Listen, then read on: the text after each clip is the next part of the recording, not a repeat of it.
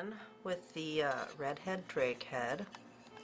I have done all my texturing and as much sanding as I'm going to do on the head and neck and breast areas.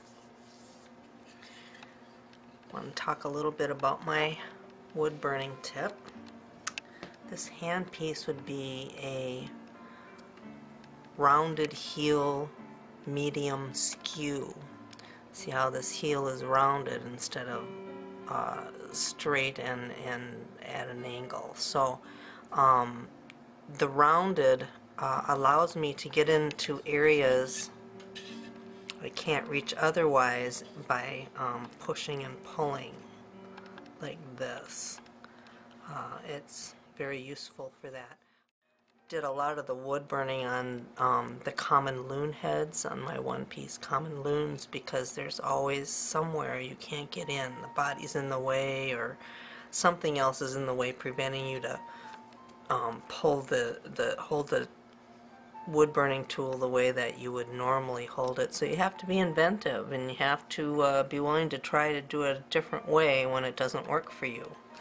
Don't let that be a dead end. So I like to burn from front to back, and some people do it differently. The other thing that is important is to use a piece of wood that you can just use for testing the temperature, so that you don't put your tip down onto your bird and burn a huge hole inadvertently. See, now that's pretty hot, too hot for me. So I'm going to turn it down. It's important to have a wood burner that has a low end adjuster or adjustment feature, so you can turn it down to 0 and have it have 0 heat.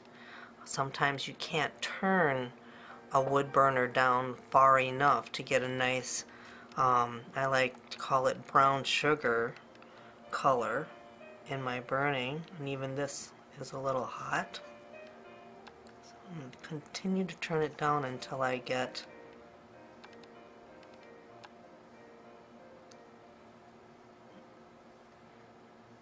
the temperature that works for me. And the temperature you choose is going to be relative to how quickly you move and your house's electrical current. If you burn slower, you can see slow burn makes a big burn. So if I go fast, it hardly does anything. So what I do is I find the temperature that works for my own pace, my own comfort zone as far as speed goes. And this is a little darker than brown sugar. I'm going to turn it down just a little bit further.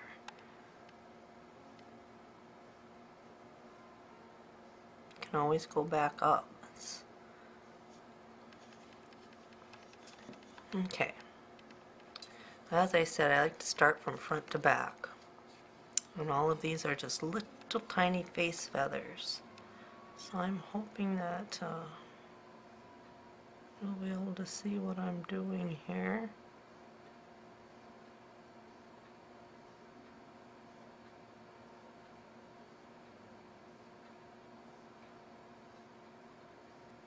When you break the surface up,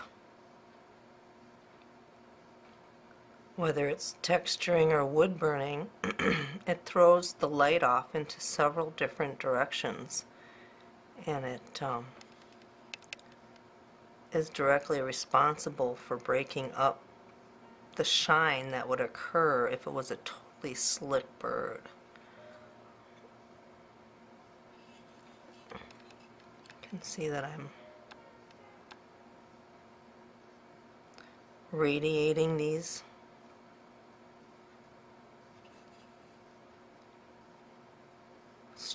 are like individual feather barbs, and I'm radiating them the same way that they were textured in.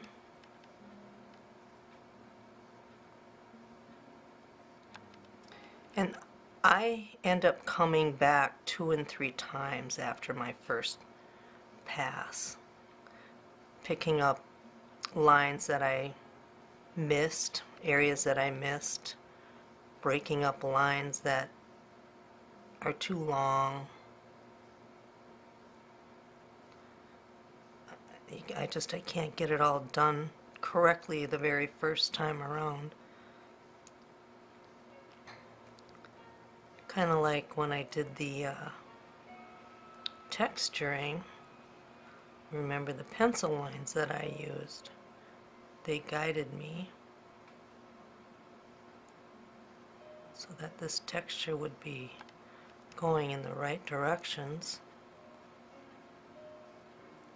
according to where it is on the duck. So I'll be coming back in and adding splits and breaking this up, but I just want to get the first pass of wood burning done.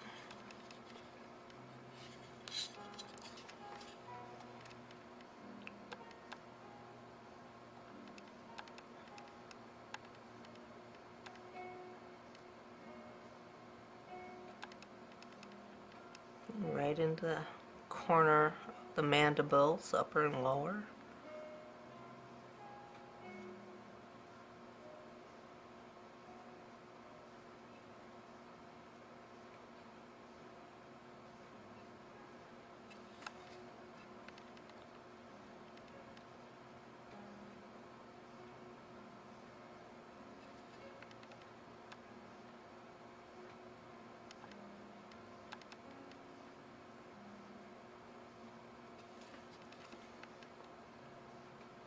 It's good to look at it from a different angle as you're working.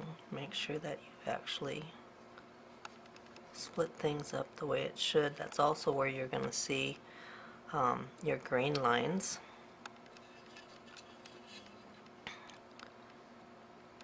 You do your initial burn and get everything gone over your next few passes. You can come back and take care of these grain lines that may already be there or may appear because of the burning you're doing. Now, as I get further onto the face, these feathers become longer, and you'll note that I'm doing kind of a twist at the end of my stroke, my burn strokes here, and that ends that feather barb in doing so. So there's going to be some areas that I'll have to employ my right angle small skew. That will let me get into this area that I won't be able to reach with this actual round-heeled medium skew. I actually hand bent an old detail master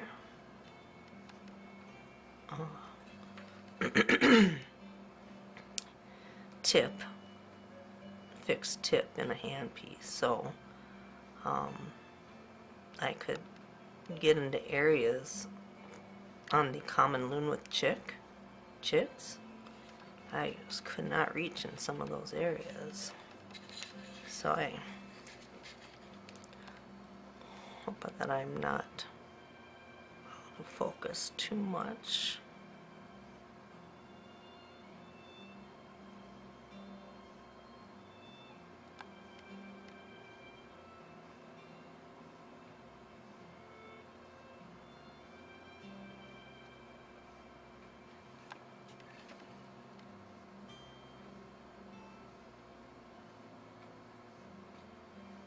No, it's hard for me to keep it in view for both of us.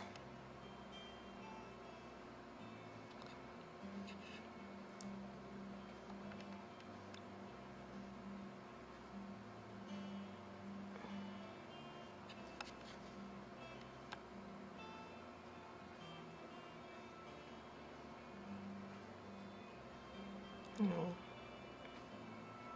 residual wood fill there starts smoking.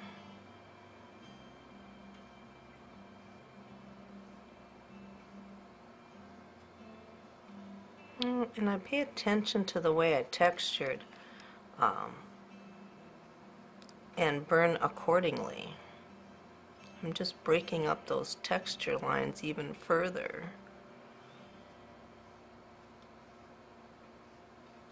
with every stroke that I make. You want to remain even-handed here too.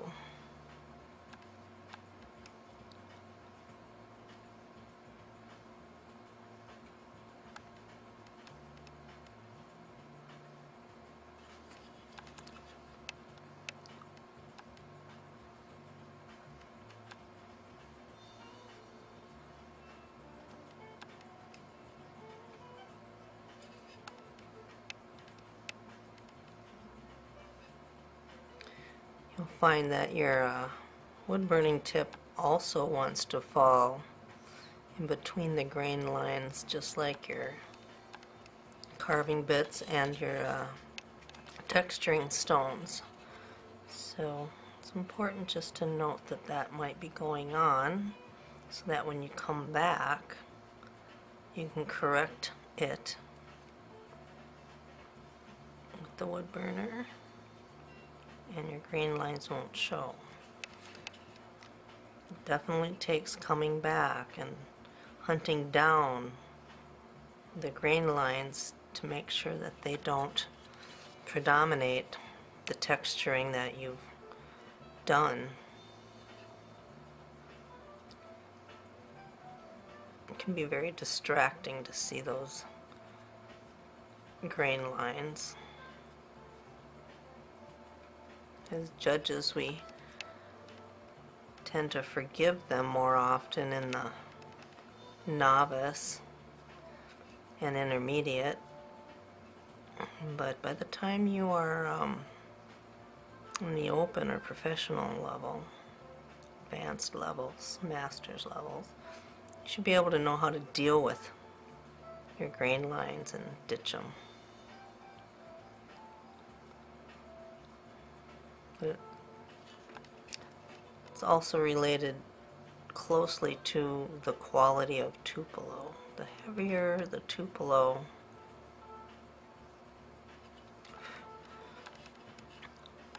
the more grain it's going to have and be more difficult to carve. It's going to be harder to carve and much harder to hide the grain lines that I keep referring to.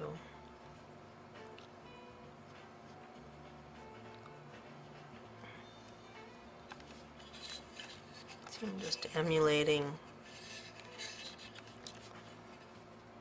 the burn line, the texturing lines.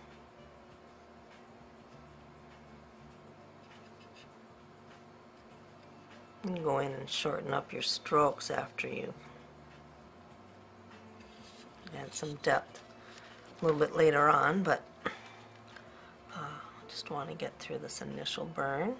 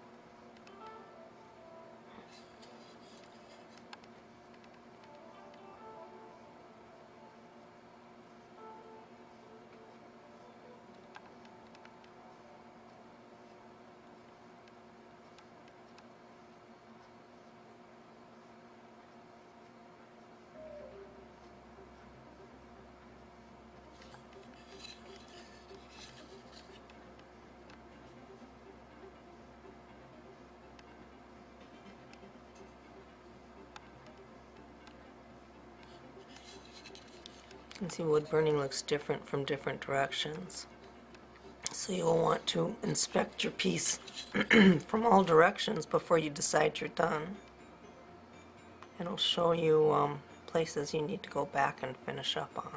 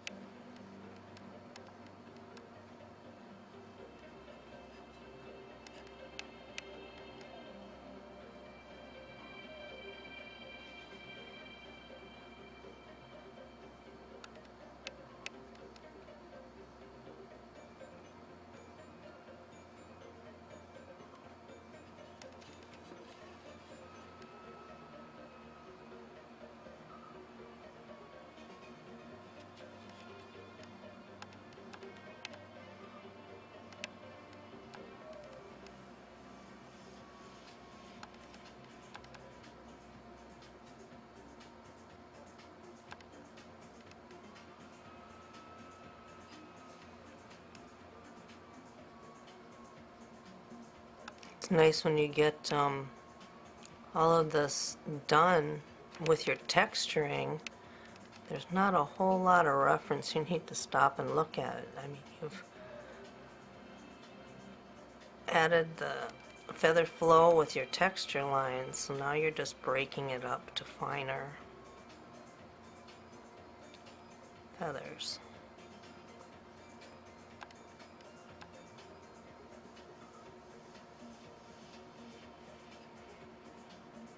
You don't want to work against your texture lines either. I mean, you go into a lot of trouble to put them in there, so it's best to follow them.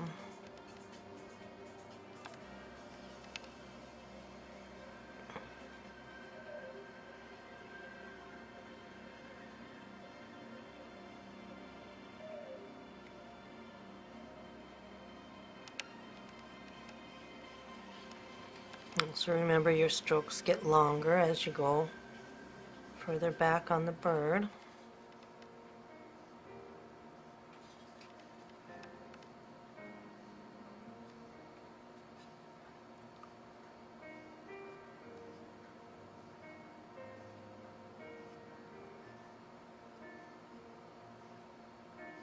Some parts of the wood you're going to find also burn a little bit darker. It's softer in between wood. The wood will vary from side to side on a duck, bird, and just have to keep note of it. You'll know by the time you're at this stage where the hard spots are or the soft side is, or you'll know because you discovered it in your carving and in your texturing. So just remember what you learned doing that.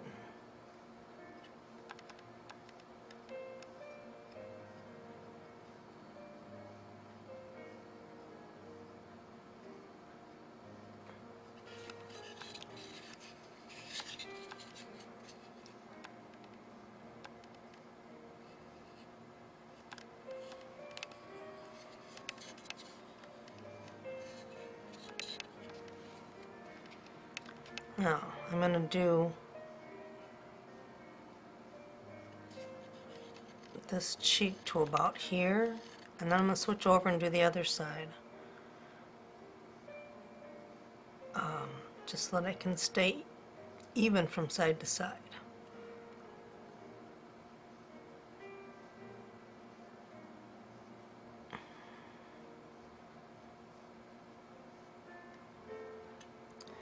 You'll also get to know how long a sitting can be for you.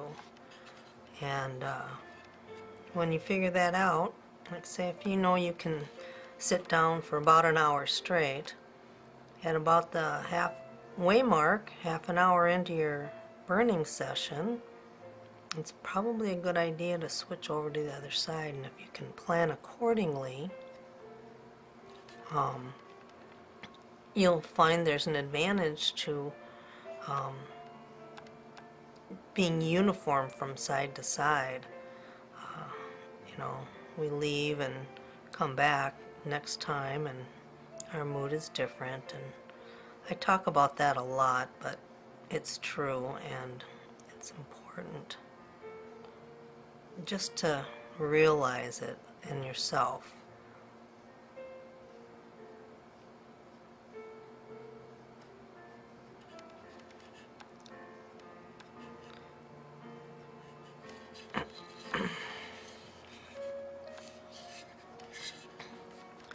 Okay, so I can only reach to about here underneath this bill, so I'll save the rest for my other tip handpiece, the bent one.